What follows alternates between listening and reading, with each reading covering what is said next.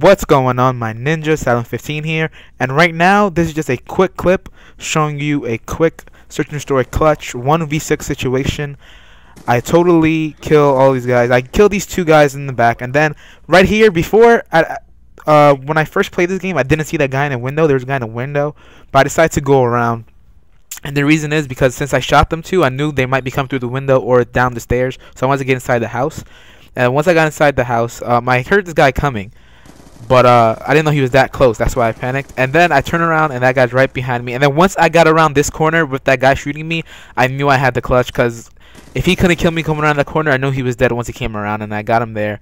Then I figured his friend was going to come around through after I killed him, but I didn't want to wait and take the chance to maybe get headshotted. So I came in this corner and just sat it out here and waited for him. If you guys like this type of stuff, clutching, and you guys want to learn how to clutch, just let me know, and I'll start making more videos. Silent15 out.